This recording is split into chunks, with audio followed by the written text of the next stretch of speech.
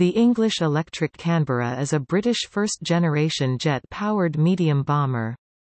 It was developed by English Electric during the mid to late 1940s in response to a 1944 Air Ministry requirement for a successor to the wartime de Havilland Mosquito fast bomber.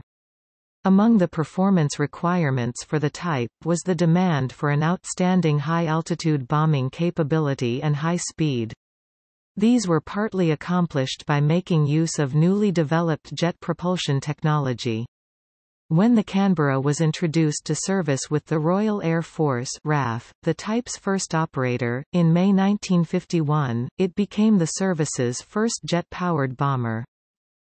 Throughout most of the 1950s, the Canberra could fly at a higher altitude than any other aircraft in the world. In 1957, a Canberra established a world altitude record of 70,310 feet (21,430 meters).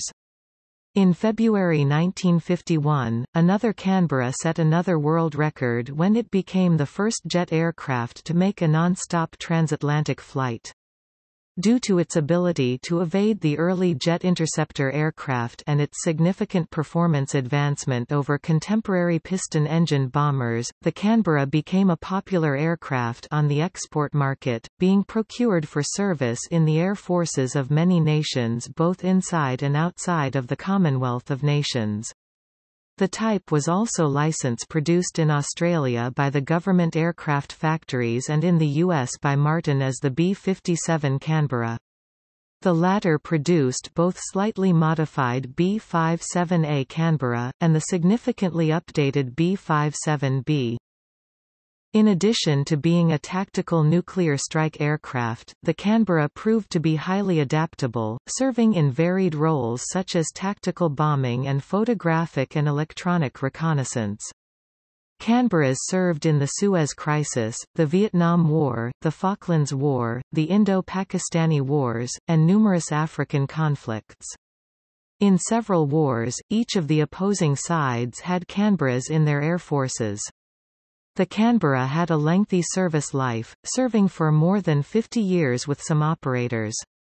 In June 2006, the RAF retired the last of its Canberras, 57 years after its first flight. 3 of the Martin B-57 variant remain in service, performing meteorological work for NASA, as well as providing electronic communication Battlefield Airborne Communications Node or BACN testing for deployment to Afghanistan.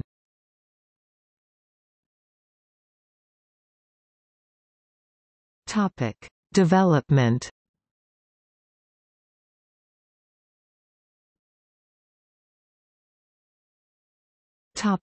Background. During the Second World War, a desperate demand for bomber aircraft led to many aircraft being produced by secondary manufacturers via license manufacturing arrangements. The English Electric Company mass-produced thousands of piston-engined bombers, such as the Handley-Page Hampton and Handley-Page Halifax, in this manner, and the firm thus became a well-established British aircraft manufacturer despite having little internal design experience. Sir George Nelson, the chairman of English Electric, decided that the company would seek to remain in the business and produce its own designs. In November 1943, the company was invited to participate in discussions over a prospective bomber which would take advantage of the newly developed jet propulsion technology. In 1944, Westland Aircraft's technical director and chief designer W.E.W. Petter had prepared a design study for a twin-engined fighter bomber, the P.1056, based on 2 fuselage-mounted Metrovic F2 barrel engines. The aircraft used a relatively conventional aerodynamic design, Petter having determined that the necessary performance could be attained without adopting swept wings or a swept tail.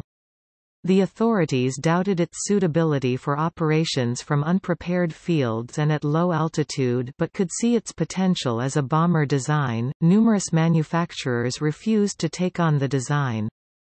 Petter left Westland to join the English Electric Company in December 1944, where he was appointed by Nelson to form a design team and encouraged to develop his design. In 1945, English Electric formalised its own in-house aircraft design team to pursue this design. The Canberra had its formal origins in a 1944 requirement issued by the Air Ministry for a successor to the de Havilland Mosquito. This requirement, the initial revision being E.3 45, sought a high-altitude, high-speed bomber which was to be equipped with no defensive armament. According to aviation historians Bill Gunston and Peter Gilchrist, Air Ministry officials are alleged to have had difficulty defining what they sought for the proposed type, which led to several revisions of the requirement. Further specification refinements were issued, including B.3 45 and B.5 47, issued further details such as a 3-man crew and other features such as a visual bombing capability. Several British aircraft manufacturers submitted proposals to meet the requirement, including English Electric. The firm was among those companies to be short-listed to proceed with development studies. By June 1945, the aircraft that was to become the Canberra bore many similarities to the eventual design. Despite the placement of a single, centrally mounted turbojet engine, Petter had held discussions with Rolls-Royce Limited on the topic of the development of a scaled-up derivative of the Nene engine. In late 1945, the design was modified further with a pair of engines being adopted instead, initially to be set in the wing roots and later to be mounted in a mid-wing position. This change was made principally due to center of gravity issues imposed by the position and weight of a heavy bomb load and centrally mounted single engine. The new engine position decreased the aircraft's weight by 13% and improved the aircraft's center of gravity, as well as improved accessibility to the engines and related accessories. Downsides were slightly elevated losses in the longer jet pipes and greater yaw during engine-out instances. During the early stages of design, the aircraft had grown from being roughly the same size as the Mosquito to being around double its weight.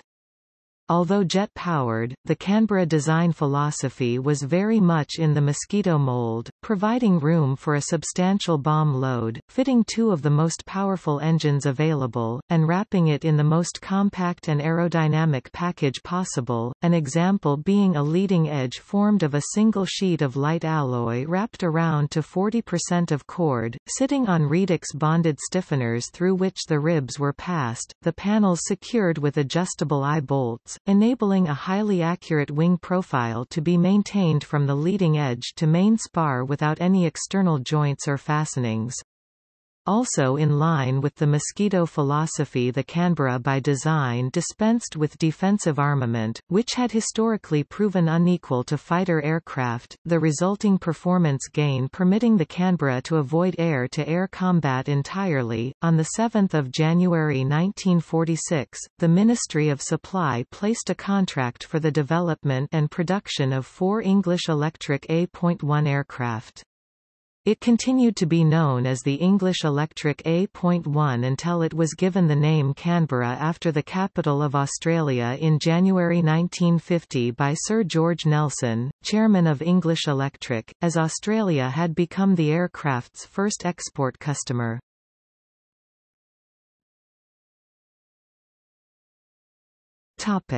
Prototypes and first flights. The Air Ministry specification B.3 45 had requested the production of 4 prototypes.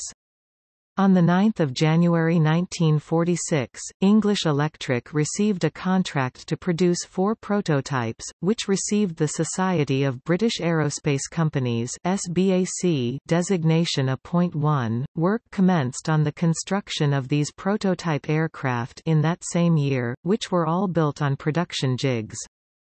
However, progress was slow due to several factors, such as the protracted development of the Avon engine that powered the type. In October 1947, in response to Rolls-Royce's difficulties, English Electric elected to have the second prototype modified to use the existing Nene engine in place of the Avon. The implementation of post-war military cutbacks also served to slow development. A further external issue that affected development was the failure of the Telecommunications Research Establishment to produce the intended radar bombing system for the aircraft in a timely fashion. This required a redesign in 1947, changing the aircraft's nose to accommodate a glazed tip for visual bombing by a bomb arme, which in turn required the cockpit to be restructured to facilitate the ejection system of the additional crewmember. In 1948, the design team relocated to Wharton Aerodrome, Lancashire, establishing a flight test organisation and assembly facilities there. Ultimately, the first of these prototypes, VN 799, did not conduct its maiden flight until 13 May 1949. Piloted by Roland Beaumont, the aircraft is claimed to have handled well with the exception of a rudder overbalance issue encountered.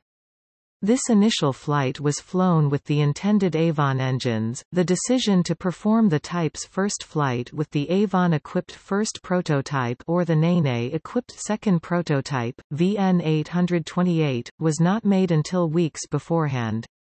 On 9 November 1949, the second prototype, VN 828, the first to be equipped with the Nene engine, performed its first flight. The third and fourth followed within the following 8 weeks. Flight testing of the prototypes proved to be vice-free and required only a few modifications to be made. The changes included the installation of a glazed nose to accommodate a bomb arme, due to the advanced H-2S Mk9 bombing radar not being ready for production. The turbojet engines that powered the type were replaced by the more powerful Rolls-Royce Avon RA3s, and distinctive teardrop-shaped fuel tanks were fitted under the wingtips. Refinements were also quickly made following early flight testing to the rudder and elevator to reduce instances of buffeting, after which it is claimed that the Canberra handled much like a fighter, proving to be atypically maneuverable for a bomber. The project had found considerable support from the government in the late 1940s. In March 1949, in advance of the maiden flight of the first prototype, English Electric received an instruction to proceed for production. By the time the first prototype had flown, the Air Ministry had already placed orders for 132 production aircraft in bomber, reconnaissance, and training variants. On 21 April 1950, the first production standard aircraft, designated as the Canberra B-2, conducted its maiden flight, piloted by Beaumont. Proving to be fairly free of problems, this first flight was almost immediately followed by the mainstream manufacturing of production Canberras. In May 1951, the Canberra entered RAF squadron service, No. 101 Squadron being the first to receive the type.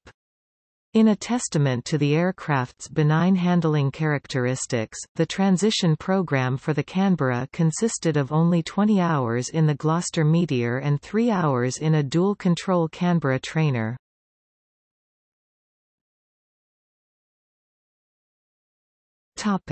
Production and licensed manufacturing.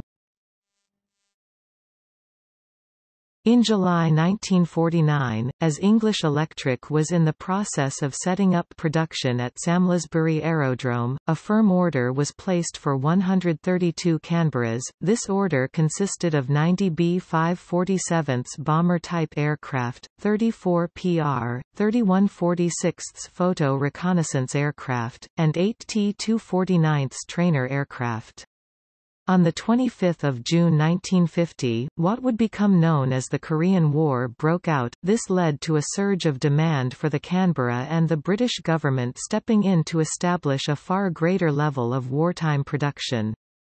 This led to a succession of orders for Canberra B-2s, the initial bomber variant, being placed with Avro, Handley Page, and Short Brothers. For British needs alone, English Electric produced 196 B-2s, Avro and Handley Page manufactured 75 each, and Short completed 60 aircraft. The B.2 variant of the Canberra exceeded the numbers built of any other version.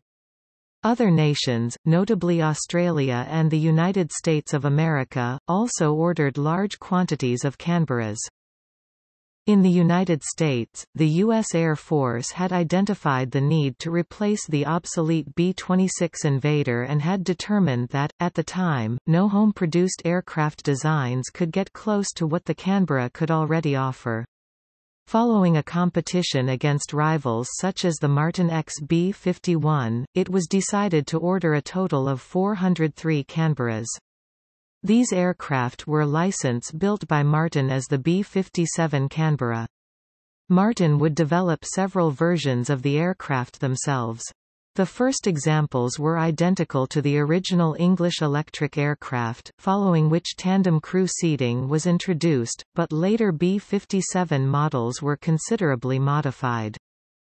Australia had been interested in the Canberra early on, which had led to the aircraft being named after the Australian capital city. Particular interest had at one time been expressed in a potential Rolls-Royce Tay-powered version of the aircraft. The Government Aircraft Factories (GAF) locally assembled 48 for the Royal Australian Air Force. These aircraft were broadly similar to the British B.2. Changes included the adoption of a modified leading edge, increased fuel capacity and room for 3 starter cartridges, although in practice all 3 cartridges would sometimes fire, leading to the triple starter units being loaded singly. In addition, Australian-built Canberras used a higher proportion of Australian and US-sourced components. A total of 901 Canberras were manufactured by the various UK-based aircraft manufacturers. When combined with overseas license production operations, the overall global production for the Canberras totaled 1,352 aircraft. With a maximum speed of 470 knots (870 km per hour, 540 miles per hour), a standard service ceiling of 48,000 feet (14,600 meters), and the ability to carry a 3.6-ton (7,900 pounds) payload, the Canberra proved to be an instant success on the domestic and export markets. It was built in 27 versions that equipped a total of 35 RAF squadrons, and was exported to more than 15 countries, including Australia, Argentina, Chile, Ecuador, Ethiopia, France, India, New Zealand, Pakistan, Peru, Rhodesia, South Africa, Sweden, Venezuela and West Germany.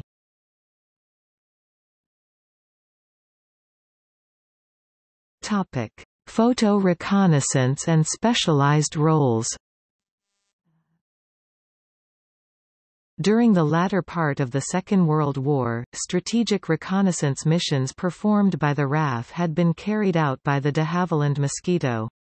In 1946, the Air Ministry issued Specification PR 3146 seeking a jet-powered replacement for the Mosquito. To meet the requirement, the B-2 design was modified by adding a 14-inch (36 cm) bay forward of the wing behind the cockpit to house 7 cameras. It also had an additional fuel tank in the forward part of the bomb bay and only needed a 2-man crew. The prototype, designated PR-3, first flew on 19 March 1950, followed by the first of 35 production aircraft on 31 July 1952. In December 1952, the PR-3 entered RAF service, at which point No. 540 Squadron RAF began converting from its Mosquito PR.34 force. The Canberra PR-3 was the first aircraft to be designed for the RAF purely to perform photo-reconnaissance missions. The initial Canberra PR-3 model was shortly succeeded by the improved PR-7 variant. The PR-7 featured greater fuel capacity via wing storage, the more powerful RA.7 model of the Avon engine, and Maxarit anti-lock braking system. The Canberra PR-9 was the final photo-reconnaissance version. This aircraft was furnished with a new crew compartment, a redesigned inner wing section, and much more powerful RA.24 Avon engine. In later service, bomber models of the Canberra were often converted with cameras and other equipment suited for reconnaissance purposes, to enable crews to convert to flying the Canberra. A trainer version was developed to meet Air Ministry specification T249. On 12 June 1951, the prototype, designated T4, conducted its first flight. It was the same basic design as the B-2 apart from the introduction of side-by-side seating for the pilot and the instructor and the replacement of the glazed nose with a solid nose.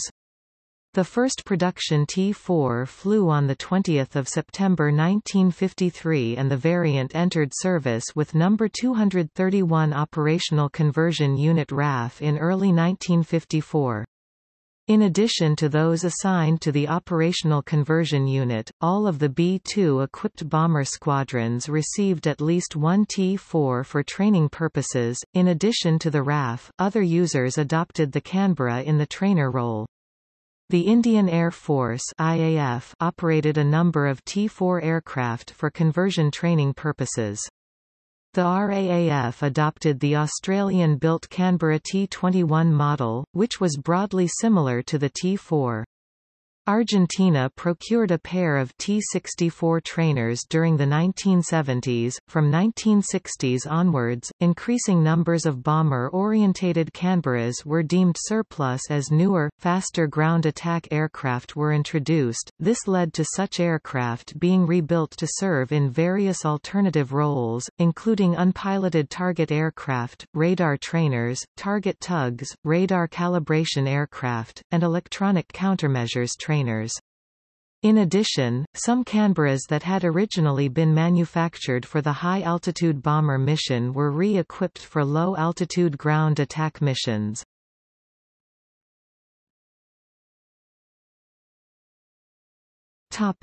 Design.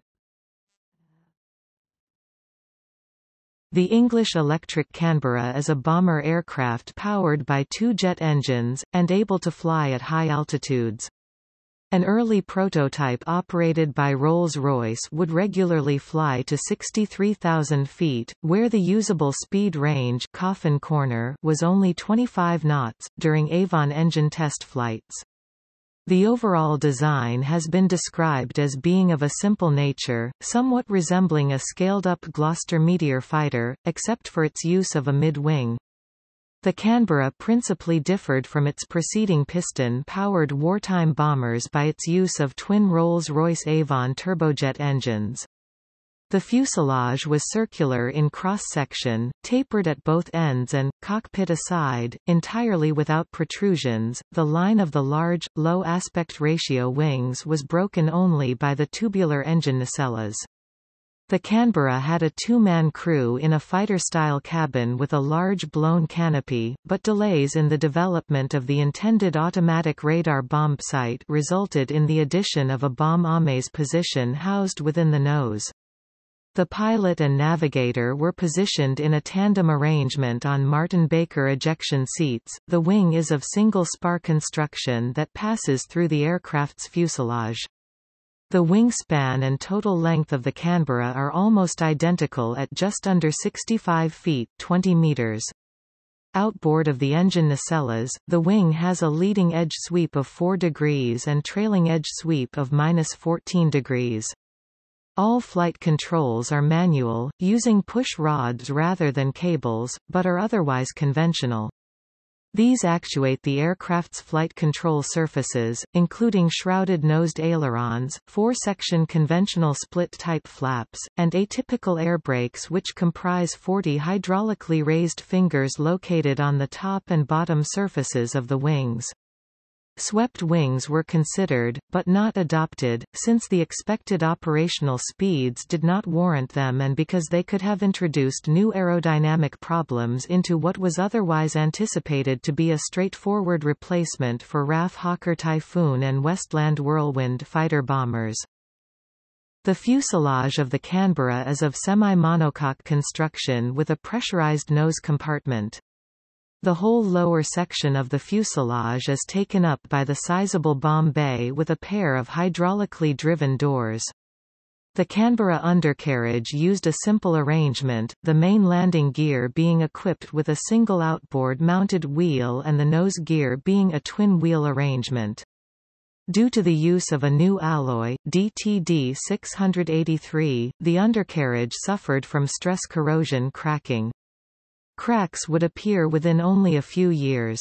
The hazard posed by an undercarriage collapse during landing led the RAF to institute regular inspections, at first using radiography before moving to more effective and reliable ultrasound technology. The Canberra structure is mainly metal, with only the forward portion of the tail fin made from wood. Thrust was provided by a pair of 6,700 lbf, 30 kilonewtons axial flow Rolls-Royce Avon turbojet engines. They were mounted in the midsection of the wings using tubular trusses and links between the main mounts and the adjacent leading edge of the wing. Each engine drove a 6 kW generator for the aircraft, 28 volts DC electrical system, a hydraulic pump for the aircraft hydraulics and a bleed air system for cabin pressurization. Fuel was carried in two internally supported self-sealing fuel tanks and a lace-supported bag in the upper fuselage. The manufacturer specified that Kaufman engine starters should be used for engine starting. An improvised method using compressed air was discouraged by Rolls-Royce, but some operators used air starting successfully, the benefit being significant cost savings over the use of cartridges. Various avionics were installed on the Canberra, many with their origins during the Second World War.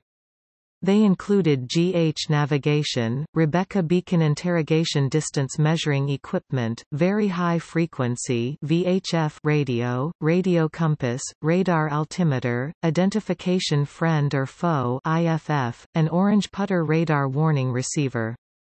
Perhaps the most crucial of the mission systems was the H-2S automatic radar bomb sight, which was mounted in the nose. Delays in the development of the H-2S intended for the Canberra led to early aircraft being fitted with a T.2 optical sight for visual bombing.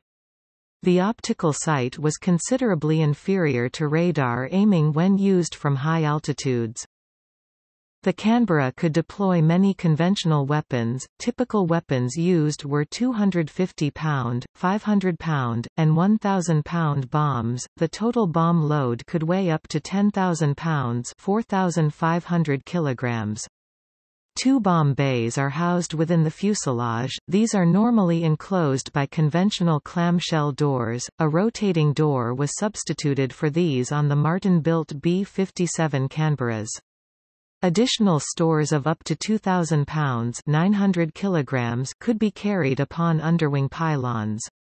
Operators often developed and installed their own munitions, such as Rhodesia's anti-personnel bomblets, the Alpha bomb. A varied range of munitions were employed on Canberra fleets around the world.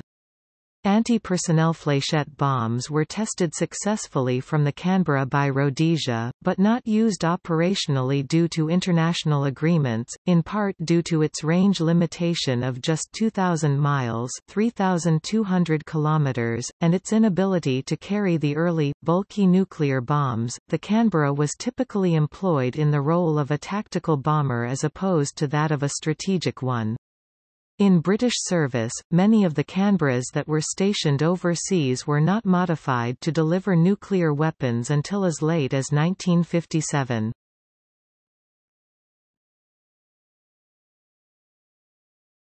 Topic: Operational history.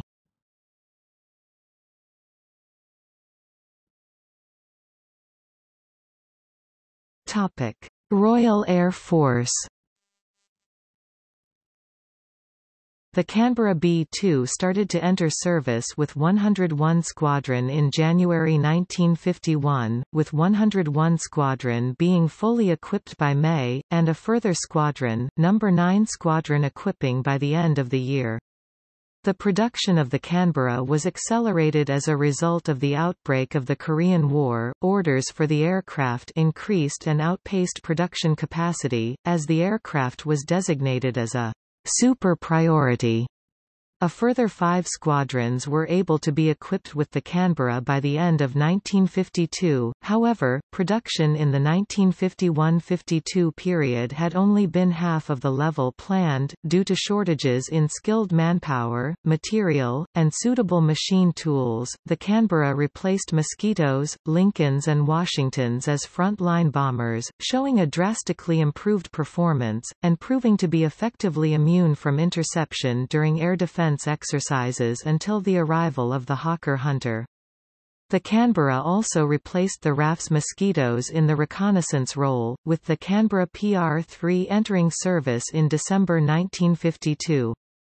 The improved Canberra B-6, with more powerful engines and a greater fuel capacity, started to supplement the B-2s in the UK-based squadrons of Bomber Command from June 1954, when they replaced 101 Squadron's B-2s.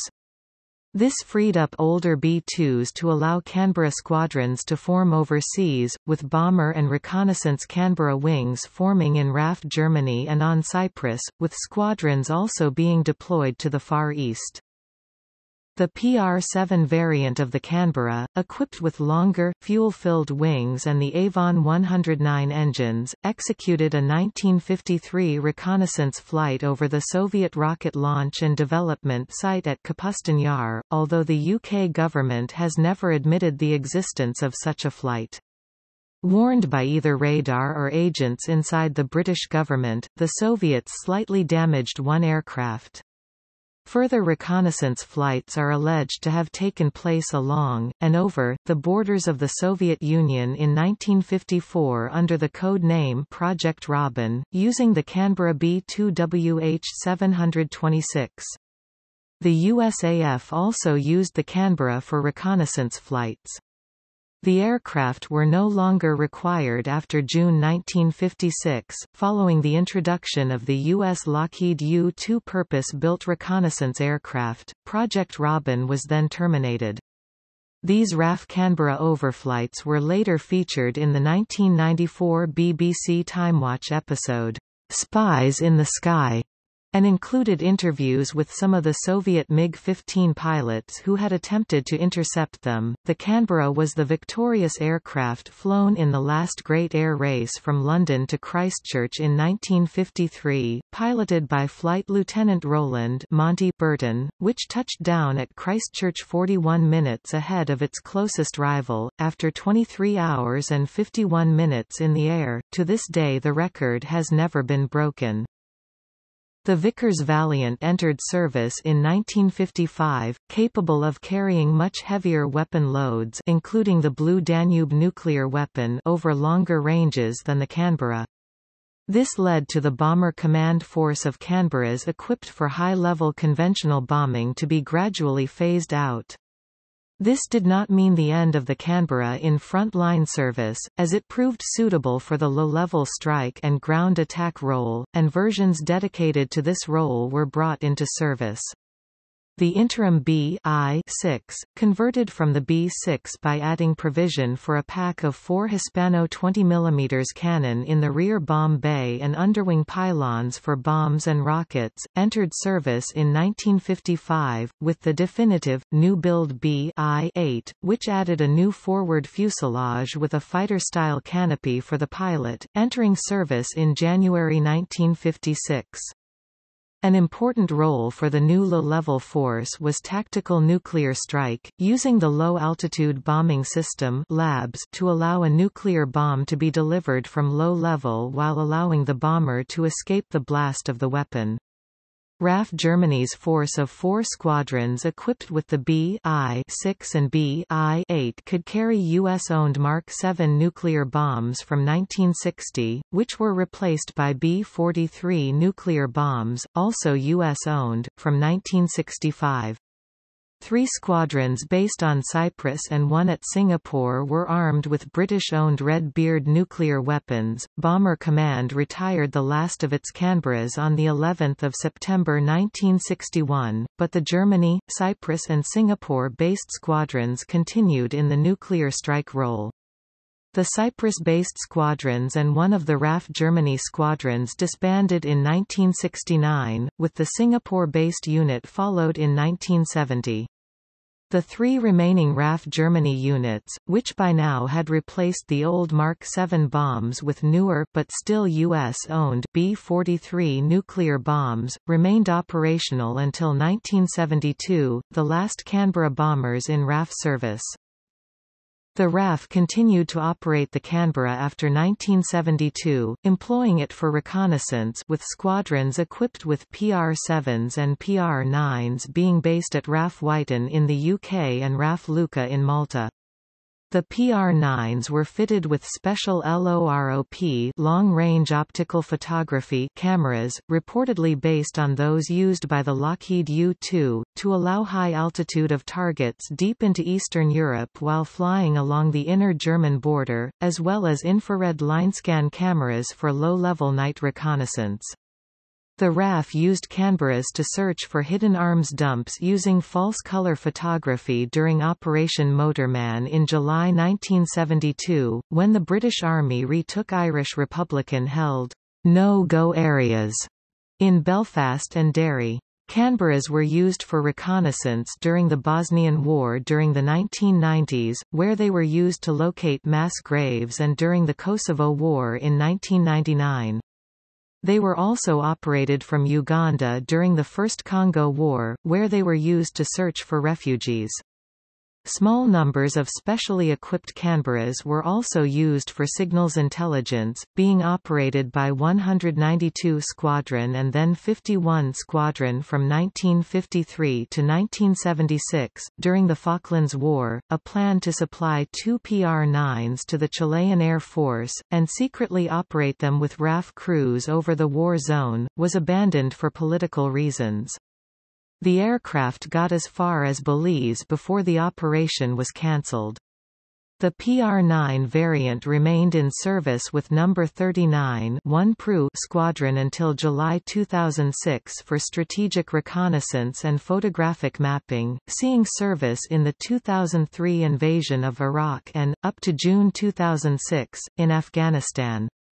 During a ceremony to mark the standing down of 39 1 Peru Squadron at RAF Marham on 28 July 2006, a flypast by a Canberra PR-9 on its last ever sortie was conducted.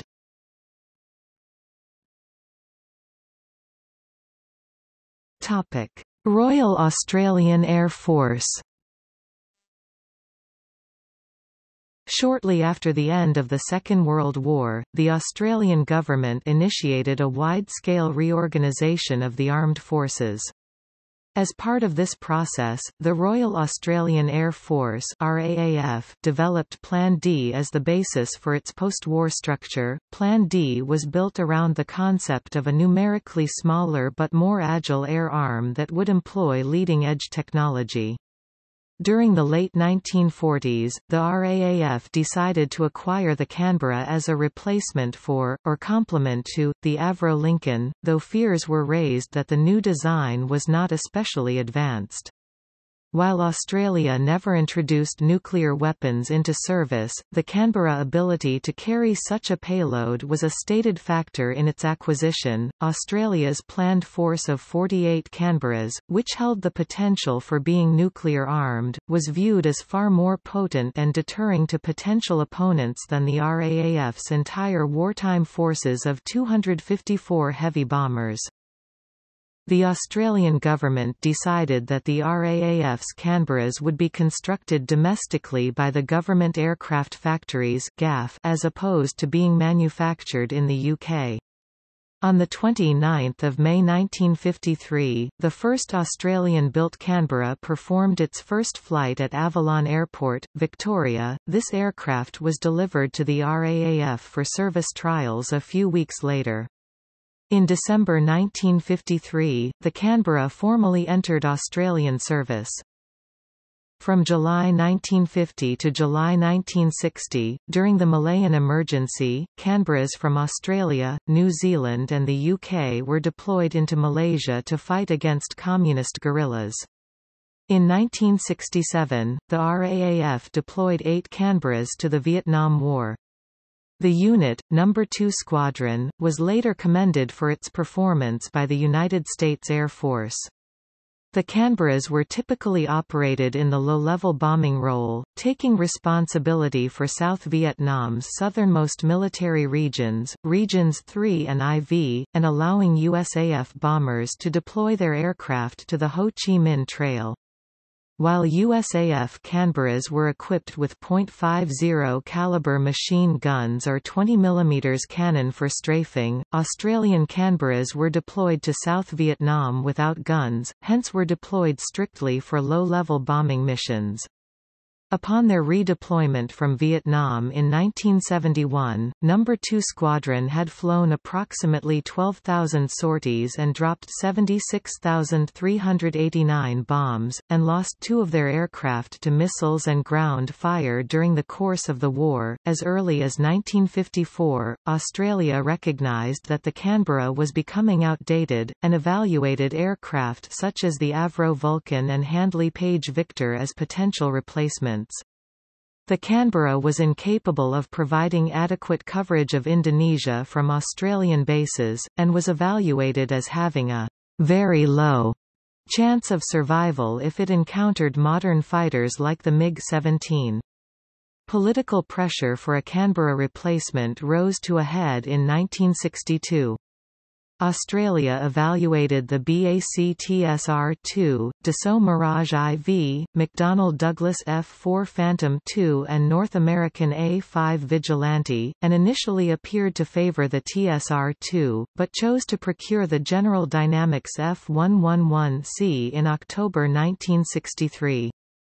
Due in part to delays in the delivery of the F-111Cs, the Canberra continued to be used by Australia for a total of 29 years before its retirement in June 1982.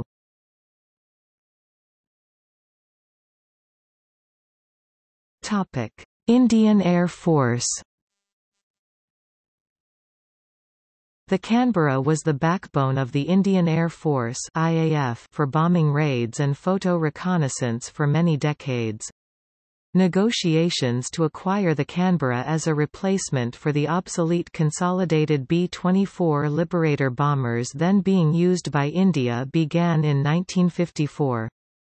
During the extended negotiations between Britain and India, the Soviet Union is alleged to have offered their own jet bomber, the Ilyushin Il-28, at a significantly lower price than that asked for the Canberra. By April 1956, however, the Indian government was in favour of the purchase.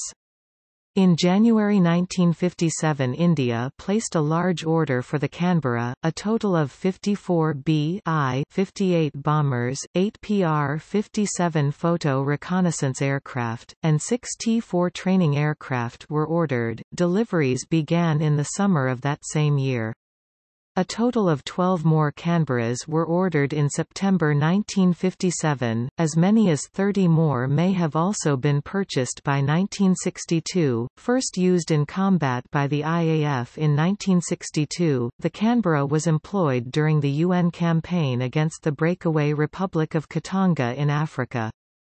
During the Indo-Pakistani Wars of the 1960s and 1970s, the Canberra was used by both sides. The most audacious use of the bomber was in the raid on Baden during the Indo-Pakistani War of 1965, when the Indian Air Force sent in the Canberra to attack a critical Pakistani radar post in West Pakistan. The raid was a complete success, the radars in Baden having been badly damaged by the bombing and put out of commission. A later raid by the IAF was attempted on Peshawar Air Base with the aim of destroying, amongst other targets, several Pakistani B-57 bombers, American-built Canberras.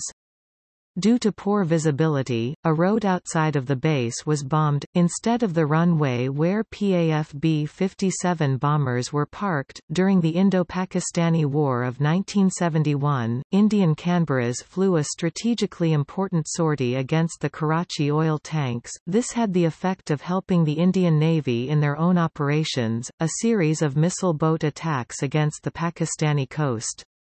On 21 May 1999, prior to the commencement of the Kargil War, the Indian Air Force Air HQ assigned a Canberra PR-57 aircraft on a photographic mission near the line of control, where it took a severe blow from a FIM-92 Stinger infrared homing missile on the starboard engine. The Canberra successfully returned to base using the other engine.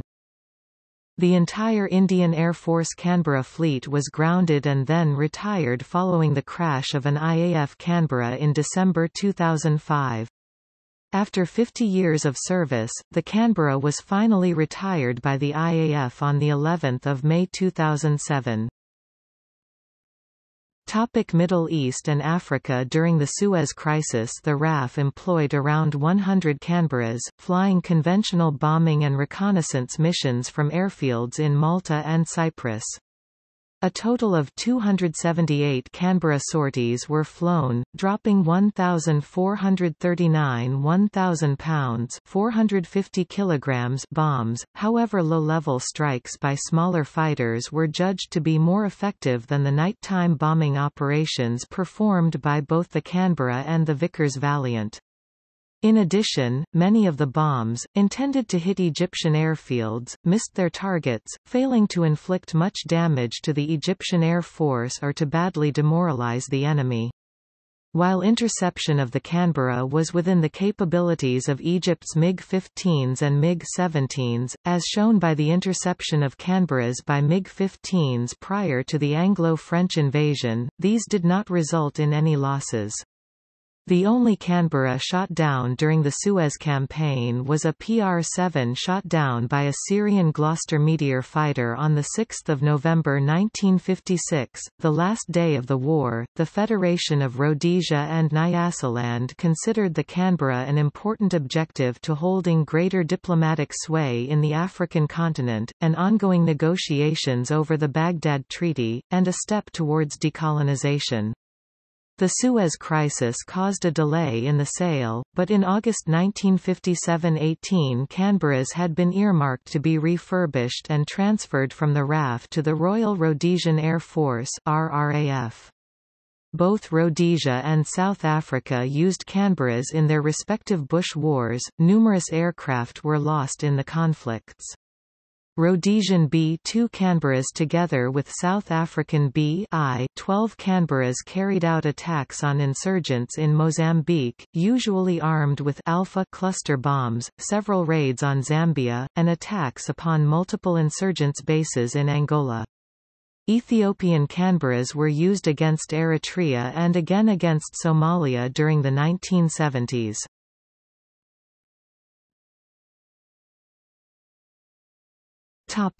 Sweden. The Swedish Air Force purchased 2 Canberras from the RAF in 1960 and had these modified to T-11s by Boulton Paul. The aircraft were secretly modified in Sweden as espionage aircraft for eavesdropping on primarily Soviet, Polish and East German military radio transmissions, although this was not publicly admitted until 10 years later. The Canberras were given the designation TP-52, and taken into service as testing aircraft until they were replaced by 2 TP-85 Caravels in 1971.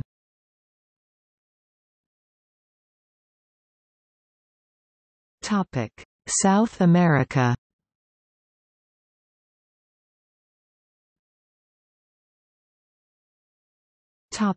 Venezuela. On 20 April 1960, the Venezuelan Air Force used its Canberra B-2 and B-I-8s to bomb the airport at San Cristobal, Táchira, which had been seized by rebels, led by General José María Castro León. The rebels surrendered shortly afterward. On 26 June 1961, Venezuela's Canberras were used against rebelling army forces in Barcelona, Venezuela.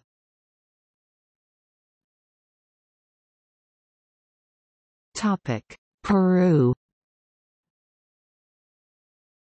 Peruvian Air Force Canberras flew combat sorties against Ecuadorian positions during the Cenepa War in 1995. On 6 February 1995, a Canberra Mk-68 disappeared over the operations zone. The aircraft had apparently struck a hill in poor weather conditions. Peru retired its Canberras in June 2008.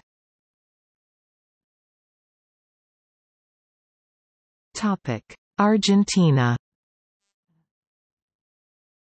The Argentine Air Force received 10 B-62 bombers and 2 T-64 trainers at the beginning of the 1970s, replacing the Avro Lincoln in the bomber role.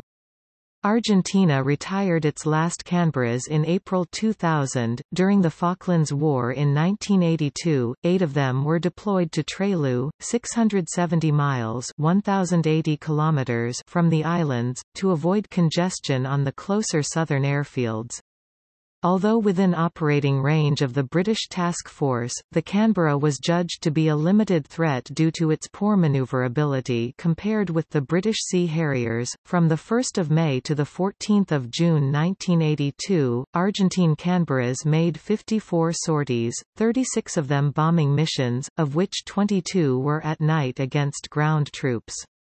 2 aircraft were lost in combat, the first to a Sea Harrier's AIM-9L Sidewinder air-to-air missile on 1 May 1982. On 13 June 1982, a second Canberra Mk-62 of Grupo de Bombardeo II, B-108 was shot down at 39,000 feet (12,000 meters) when it was struck by a Sea Dart missile fired from HMS Cardiff. The pilot ejected safely but the navigator was killed. It was the last Argentine aircraft to be lost in combat during the Falklands War, with Argentine forces surrendering the next day.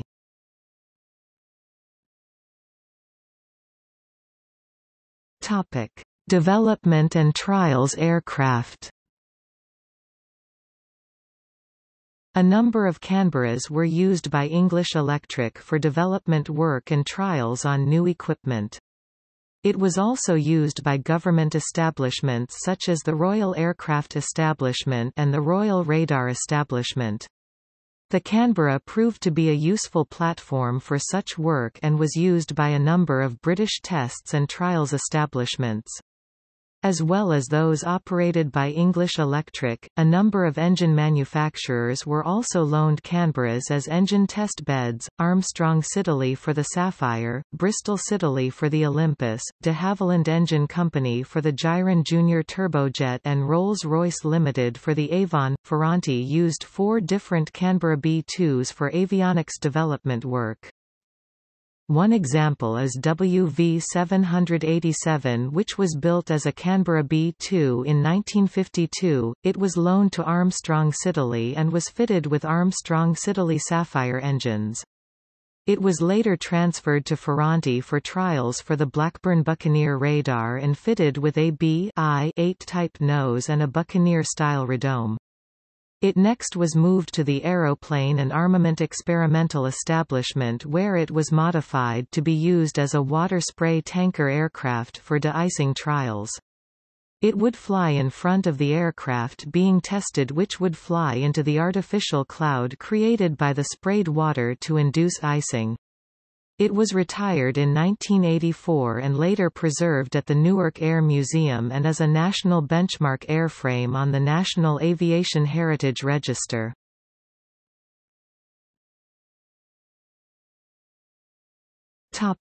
Flight record set by Canberras. The 21st of January 1951 first non-stop unrefueled transatlantic crossing by a jet. The 26th of August 1952 the prototype B-5 made the first double transatlantic crossing by a jet, with a total time of 10 hours 3 minutes. The 4th of May 1953 Canberra B-2 WD-952, fitted with Rolls-Royce Olympus engines set a world altitude record, flying at 63,668 feet 19,406 meters. The 9th of October 1953 winner of the 1953 London Christchurch Air Race. 12,270 miles 19,750 kilometers covered in 23 hours 51 minutes. The average speed was 515 miles per hour 829 kilometers per hour. As at 2018, this record still stands. The 29th of August 1955 altitude record, 65,889 feet 20,083 meters. The 28th of August 1957 altitude record, 70,310 feet 21,430 meters, Canberra B-2 WK-163 with a Napier double Scorpion rocket motor. Topic variants. See Martin B-57 Canberra article for the US-built variants, English Electric E.A.3 company designation for the first 4 aircraft before being named Canberra. Canberra B.1 prototypes for type development work and research at first known by the company designation A.1, 4 built. Canberra B.2 first production version, crew increased to 3 with addition of bomb Ame, Avon RA3 engines with 6,500 lbf 28.91 kilonewtons of thrust, wingtip fuel tanks. 418 built by English Electric 208, Avro 75, Handley Page 75 and Short Brothers and Harland 60 including 8 for export Australia, United States and Venezuela. Canberra PR.3 photo-reconnaissance version with a 14-inch section added to the fuselage to house the camera bay, internal fuel was increased and flat panel in the nose was removed. Needed only 2 crew. The prototype was flown on 19 March 1950 and the variant entered service in 1953. Canberra T.4 first trainer variant with dual controls and a crew of 3. Canberra B.5 prototype of second-generation Canberra with fuel tanks in the wings and Avon RA7 engines with 7,490 lbf 33.32 kilonewtons of thrust, 1 built. Canberra B.6 production version based on B.5 with a 1-foot (0.3 meters) fuselage stretch, 106 built by English Electric 57 and Short Brothers and Harland 49, includes 12 for export. Canberra B.6 RC equals radio countermeasures, also known as B6 mod or PR16 specialist ELINT version with enlarged nose and blue shadow side-looking airborne radar (SLAR). Only 4 produced, extended nose. Canberra B.6 interim interdictor version for the RAF pending delivery of the B.8. Based on the B.6 with a detachable ventral pack housing 420 mm Hispano Mk. V cannon for strafing, also had provision for 2 wing hard points. Labs low-altitude bombing system for delivery of nuclear bombs. 22 produced. Canberra PR.7 photo-reconnaissance version based on B.6, had similar equipment to the PR.3 but had the uprated Avon 109 engines of the B.6 and increased internal fuel capacity, 74 built. Canberra B.8 third-generation Canberra derived from B.6 as an interdictor. Fitted with a new forward fuselage with teardrop canopy on the port side, and navigator station forward of pilot. Early marks had the navigator behind the pilot. Provision for a ventral pack similar to the B.I.6 with 420 mm (0.787 in) Hispano cannon, one external hardpoint under each wing for up to 1,000 pounds (454 kilograms) of bombs or unguided rockets. Labs low-altitude bombing system for delivery of nuclear bombs. Prototype converted from the only B.5 and first flown 23 July 1954, 72 built including 17 for export and 2 converted from B.2's, Canberra PR.9 photo-reconnaissance version based on B.I.8 with fuselage stretched to 68 feet (27.72 meters), wingspan increased by 4 feet (1.22 meters), and Avon RA-27 Avon 206 engines with 10,030 lbf (44.6 kilonewtons) of thrust. Had the offset canopy of the B.I.8 with a hinged nose to allow fitment of an ejection seat for the navigator. A total of 23 built by Short Brothers and Harland, with 3 transferred to Chile after the Falklands War. Canberra U.10 later designated D.10 remote-controlled target drones converted from B.2, 18 converted. Canberra T.119 B2s converted to trainers for pilots and navigators of all-weather interceptors to operate the airborne intercept radar, crew of 4. Canberra B.I.12 Canberra B.I.8 bombers built for New Zealand and South Africa. Canberra T.13 training version of the T.4 for New Zealand, 1 built new and 1 conversion from T.4. Canberra U.14 later designated D.14 remote-controlled target drones converted from the B.2 for Royal Navy. 6 converted. Canberra B.15 upgraded B.6 for use in the Far and Near East with under-wing hard points for 1,000 pounds (450 kilograms) bombs or rockets. New avionics and fitting of 3 cameras, 39 conversions. Canberra B.16 similar to B.15 for use in Germany and fitted with Blue Shadow, 19 conversions. Canberra T.17 electronic warfare training variant used to train surface-based radar and missile operators and airborne fighter and airborne early warning crews in handling jamming, including chaff-dropping aircraft, 24 conversions from B.2 with extended nose for sensors. Canberra T-17A updated version of the T.17 with improved navigation aids, a spectrum analyzer in place of the previously fitted an APR-20, and a powerful communications jammer. Canberra TT.18 target tug conversion of B.2 for the RAF and Royal Navy, 22 conversions. Canberra T.19 T.11 with radar removed as silent target. Canberra B.20 B.2 with additional fuel tanks in the wings, license built in Australia. Canberra T.21 trainers converted from B.2 and B.20. Canberra T.22 conversion of the PR.7 for Royal Navy's fleet requirements and aircraft direction unit, used for training Buccaneer navigators. Canberra B.52 refurbished B.2 bombers sold to Ethiopia.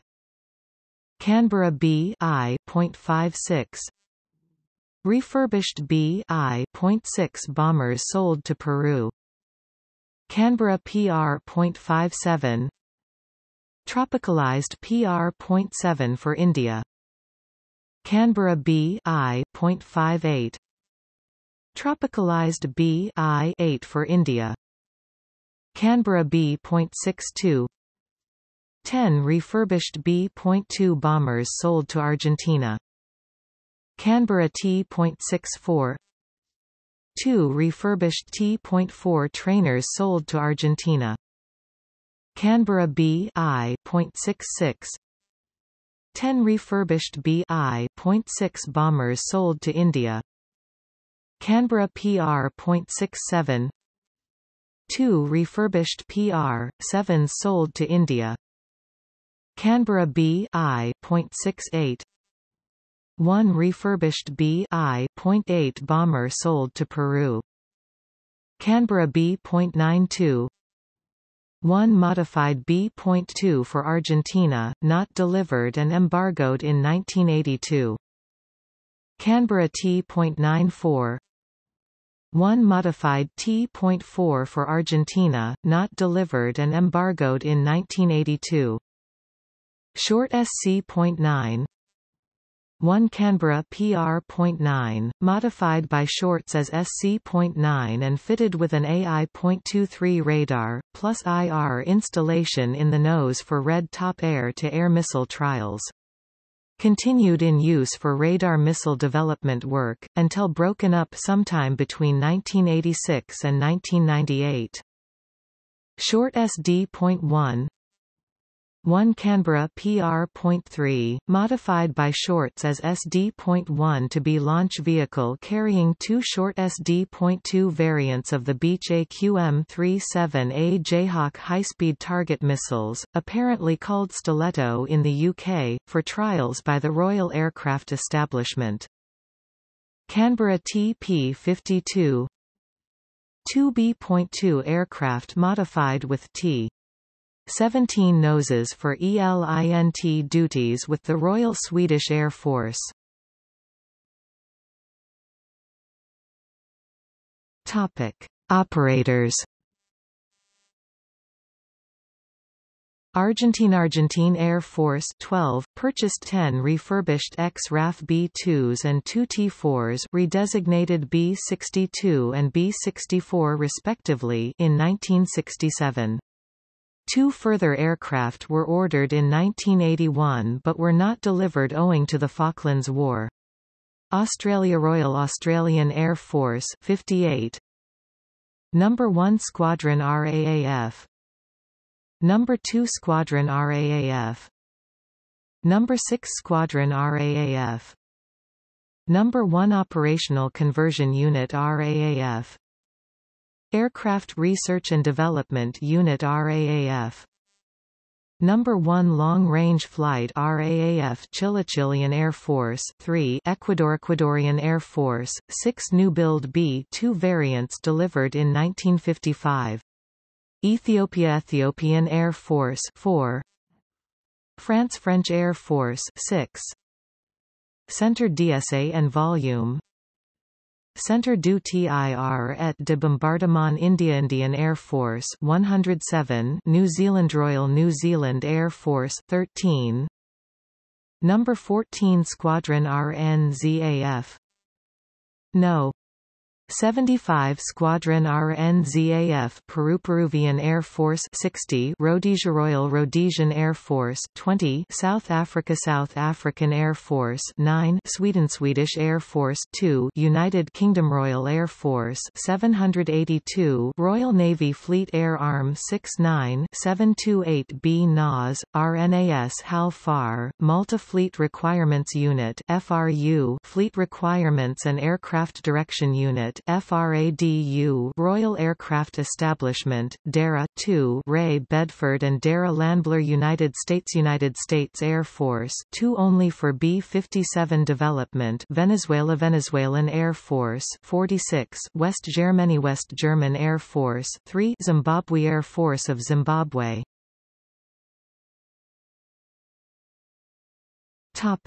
Survivors. Several ex-RAF machines and RB-57s remain flying in the U.S. for research and mapping work.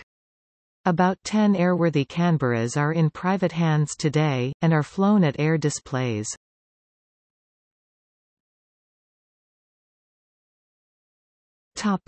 Argentina. At least 5 Canberras retired from the Argentine Air Force have been preserved in Argentina.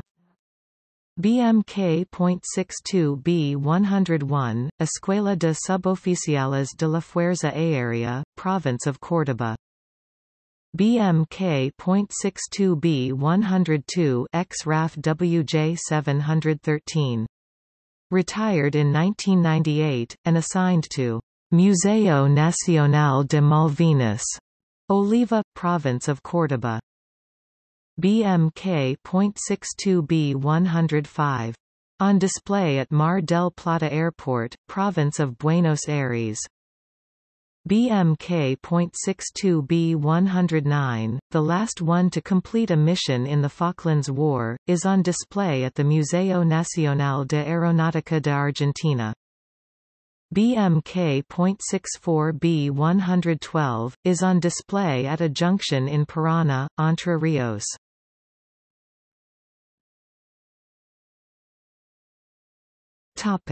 Australia. WJ680 Royal Air Force is on display at the Temora Aviation Museum in New South Wales. It was acquired in 2001 and the aircraft was fully restored to airworthiness and painted to represent the Canberras flown by No. 2 Squadron RAAF during the Vietnam War. It is Australia's only airworthy Canberra, however, it is currently grounded due to maintenance issues.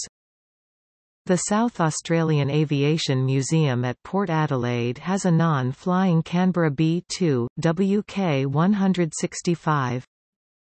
A84-125 is stored at RAAF Base Amberley. A84-201, the Australian-built GAF Canberra, is at RAAF Base Amberley in the Base Memorial Garden. A84-203 is on display at Evans Head Memorial Aerodrome. A84-204 is on display at Meandara Anzac Memorial Museum. A84-208 is privately owned and stored at Rupanyup. A84-209 is privately owned at Camden Museum of Aviation. A84-210 is privately owned at Mariba. A84-219 is on display at Brimaru, Queensland. Parts of A84-220 are on display in the Air Warfare Centre at RAAF Base Edinburgh. The cockpit of A84-222 is preserved at the Australian National Aviation Museum in Moorabbin, Victoria. A84-223 is on display outside No. 2 Squadron HQ at RAAF Base Williamtown. A84-224 is privately owned at Denison, Victoria. A84-225 is on display at Queensland Air Museum, Caloundra Airport. A84-226 is under restoration at the Australian National Aviation Museum. It was previously on display at RAAF Base Wagga. A84-230 is on display at the Aviation Heritage Museum in Bull Creek, Western Australia. A84-232 is privately owned and stored at Avalon Airport. The front fuselage of A84-234 is on display at the RAAF Museum. A84-235 is on display in the museum at RAAF Base Wagga. A84-236 is on display at the RAAF Museum. A84-238 is on display in a park at Willowbank, Queensland, adjacent to A84-248. A84-241 is on display at Woomera Missile Park, Woomera, South Australia. A84-242 is on display at the RAAF Base Amberley Aviation Heritage Centre. A84-245 is on display at the Defence Science and Technology Group, Fisherman's Bend, Victoria. A84-247 was gifted to the Australian War Memorial in 1982 and is stored dismantled, pending restoration. A84-248 is on display in a park at Willowbank, Queensland, adjacent to A84-238. A84-307 is on display at the National Vietnam Veterans Museum, Phillip Island, Victoria. A84-502 is preserved by the Historical Aircraft Restoration Society at Illawarra Regional Airport. Germany Luftwaffe Canberra B.299 plus 34, former RAF WK-137, is on display at the Internationales Luftfahrtmuseum, Villingen-Schwenningen, Germany. Luftwaffe Canberra B.299 plus 35, former RAF WK-138 is on display at the Militärhistorisches Museum Flugplatz Berlin-Gotto at former RAF Gotto, Berlin, Germany. Luftwaffe Canberra B.299 plus 36, former RAF WK-130 is on display at the Auto and Technik Museum Sinsheim at Sinsheim, Germany. RAF Canberra B.8 XM 264 is on display at the Flugausstellung Hermeskeil at Hermeskeil, Germany.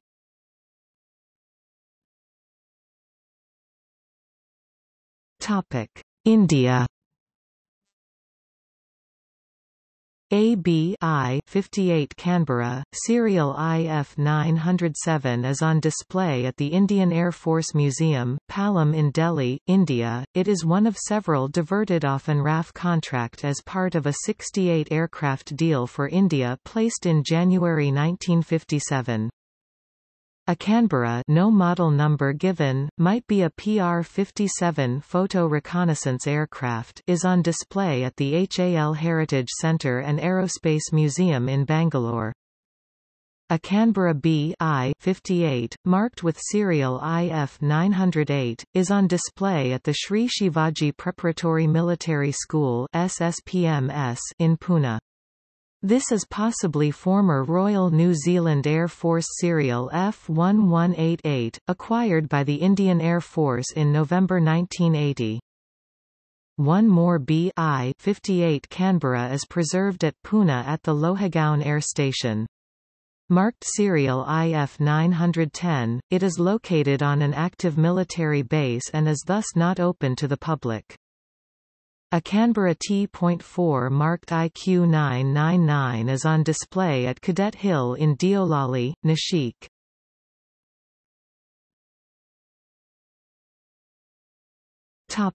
Malta.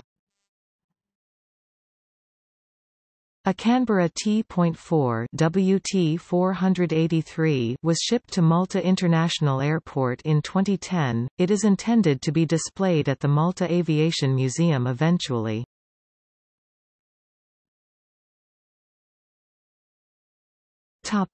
New Zealand. WT-346 Royal Air Force is stored at the Air Force Museum of New Zealand. A84-240 Royal Australian Air Force is on display at the Air Force Museum of New Zealand.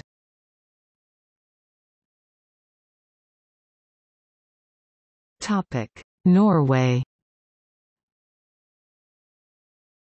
Canberra T-17A WD-955 Echo Mike, gifted to Norsk Luftfartsmuseum and flown to Bodo in 1995.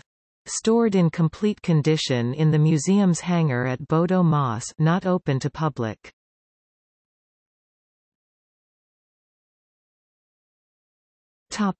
South Africa. A Canberra TMK.4 457 71543 of the South African Air Force is displayed at the South African Air Force Museum, Swartkop Air Force Base, Pretoria. A Canberra TMK.4459 of the South African Air Force is planned at Air Force Base Waterkloof, Pretoria.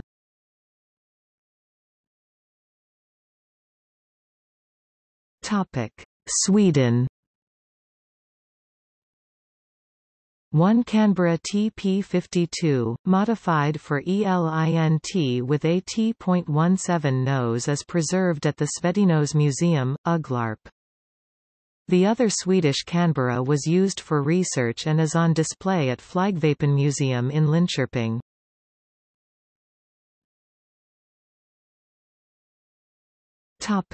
United Kingdom. AB.2 Canberra GCTTS, previously WK163, is located at Doncaster Airport. In August 1957, WK163 broke the world altitude record when it flew to 70,310 feet. As of July 2016, it is currently undergoing restoration to flightworthy condition, at which point it will be the only airworthy Canberra in Europe. A PR.3 Canberra WF922 is on static display at the Midland Air Museum at Coventry Airport in England. It was retired from the RAF in 1975. WF922 was recently fully restored. A PR.9 Canberra XH171 is on display at the RAF Museum Cosford in its Cold War collection. A PR.9 Canberra XH131 is on display at the Ulster Aviation Society in their collection at the Maze Long Kesh, Lisburn, Northern Ireland. A T.4 Canberra WH846 is on static display at the Yorkshire Air Museum near York. A T.4 Canberra WJ874 is on display at the Cornwall Aviation Heritage Centre outside Newquay, Cornwall. A PR.7 Canberra WH791, a T.19 WH904 and a modded B2 WV787 Canberra are on static display at Newark Air Museum in Nottinghamshire. A PR.7 Canberra WE139 is on display at the RAF Museum Hendon, North London.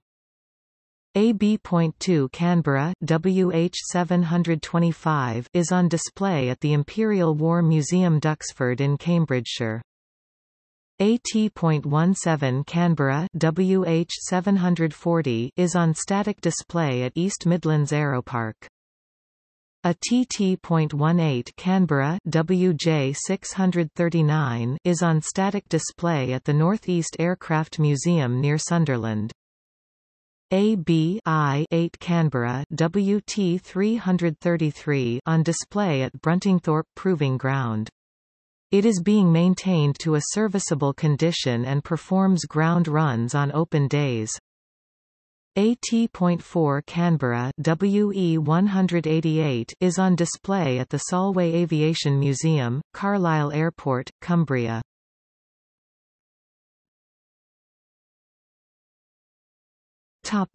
United States. 2 British-built Canberras are registered to high-altitude mapping missions, Inc. of Spokane, Washington.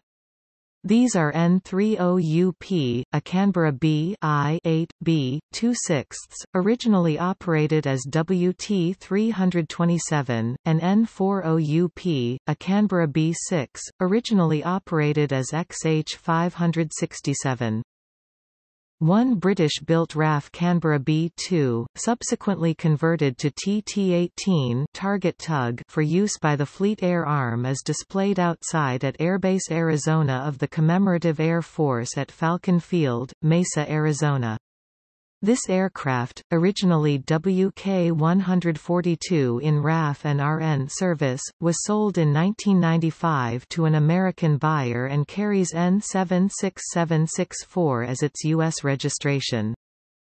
One British-built RAF Canberra B-2, subsequently converted to a TT-18 target tug for use by the Fleet Air Arm, is restored by the Valiant Air Command Warbird Museum in Titusville, Florida.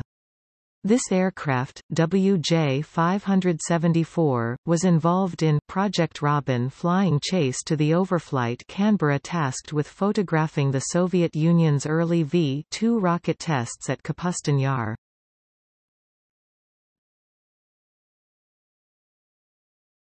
Topic: Specifications. Canberra B-I-6. Data from Combat Aircraft Recognition. General characteristics. Crew 3. Length 65 feet 6 in 19.96 meters. Wingspan 64 feet 0 in 19.51 meters. Height 15 feet 8 in 4.77 meters. Wing area 960 square feet 89.19 square meters. Empty weight 21,650 pounds 9,820 kilograms. Loaded weight 46,000 pounds 20,865 kilograms. Max takeoff weight 55,000 pounds 24,948 kilograms. Power plant 2 times Rolls-Royce Avon RA7MK.109 turbojets 7,400 lbf 36 kilonewtons each. Performance. Maximum speed Mach 0.88 580 miles per hour 933 kilometers per hour at 40,000 feet 12,192 meters. Combat radius 810 miles 700 nanometers 1,300 kilometers. Ferry range 3,380 miles 2,940 nanometers 5,440 kilometers. Service ceiling 48,000 feet 15,000 meters. Rate of climb 3,400 feet per minute 17 meters per second. Wing loading 48 pounds per square foot 234 kilograms per square meter. Thrust weight 0.37 armament. Guns 4x20 mm Hispano Mk V cannon mounted in rear bomb bay 500 rounds gun or 2x0.30 in 7.62 mm machine gun pods. Rockets 2x unguided rocket pods with 37 2-inch 51 mm rockets or 2x Matra rocket pods with 18 SNEB 68 mm rockets each. Missiles – A variety of missiles can be carried according to mission requirements, e.g., 2x-AS-30L air-to-surface missiles. Bombs, total of 8,000 pounds 3,628 kilograms of payload can be mounted inside the internal bomb bay and on 2 underwing hardpoints, with the ability to carry a variety of bombs. Typically, the internal bomb bay can hold up to 9 by 500 pounds 227 kilograms bombs, or 6 by 1,000 pounds 454 kilograms bombs, or 1 by 4,000 pounds 1,814 kilograms bomb, while the pylons can hold 4 by 500 pounds 227 kilograms bombs, or 2 by 1,000 pounds 454 kilograms bombs. Nuclear weapons. In addition to conventional ordnance, the Canberra was also type approved for tactical nuclear weapon delivery, including the Mk7, B-28 Mod 2, 70 kiloton yield, B-57 and B-43 as part of a joint program with the United States, plus the Red Beard and WE 177A Mod A 10 kiloton yield nuclear bombs. All nuclear weapons were carried internally.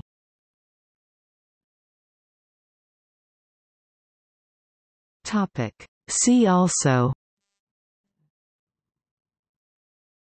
Related development, Martin B-57 Canberra, Martin RB-57D Canberra. Martin, General Dynamics RB-57F Canberra. Aircraft of comparable role, configuration and era. Arado R-234. Ilyushin Il-28, Hong H-5. Martin XB-51. Sud West Vautour. Related lists. List of aircraft of the Royal Australian Air Force. List of aircraft of the Royal Air Force. List of bomber aircraft.